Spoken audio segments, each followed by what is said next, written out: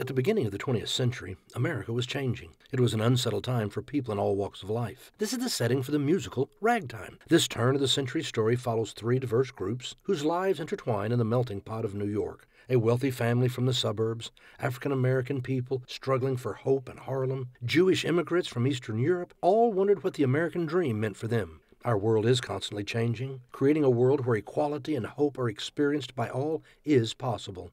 In an ever-changing world, there's one rule that remains constant, the golden rule, to treat others the same way that you want to be treated.